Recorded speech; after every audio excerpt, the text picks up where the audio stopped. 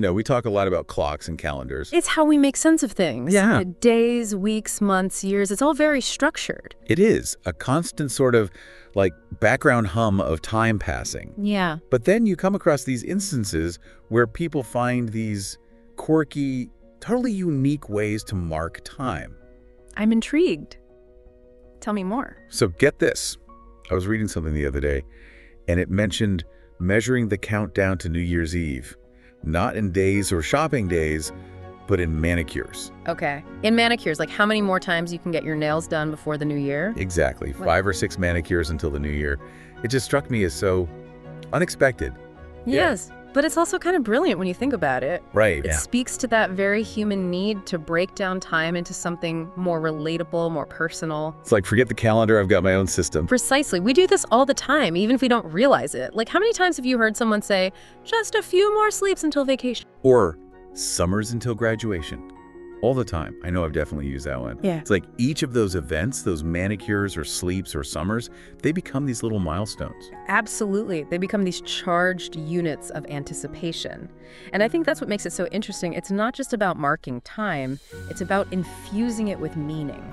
It's almost like creating your own personal calendar, one that resonates with your experiences and what you're looking forward to.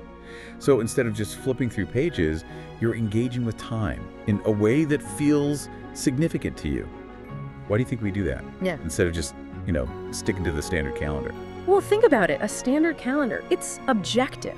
It's the same for everyone, right? Yeah. But when we use personal markers, we're making time subjective. It becomes about our own experiences, our own individual anticipation. It's like saying, this is how I measure time, and in a way, that makes it more meaningful. It's like we're creating our own internal clocks, set to a rhythm that resonates with us personally. Exactly. And it's not limited to individuals either. Cultures around the world have developed unique ways of marking time based on their values and traditions. Some cultures mark time with the moon cycles, others with the harvest. That's a really good point. It makes you think, what does my own personal unit of measurement say about me and how I view time? It's fascinating.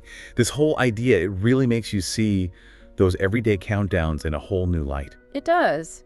Because it reminds us that time isn't just about the ticking clock. It's about those moments, those experiences that we choose to mark and anticipate. It's about finding meaning in the everyday. Yes. It's about finding what makes you stop and say, you know what? I'm really looking forward to that. This whole thing with the manicures, it's such a fun, unexpected example of how we do that. It is. And, it makes you think, what's your personal unit of measurement? How do you mark your own anticipation? Exactly. Keep that in mind as you go about your day. What's your unit of measurement? It's a fun thing to think about. It really is. Thanks for joining us for this deep dive. Until next time.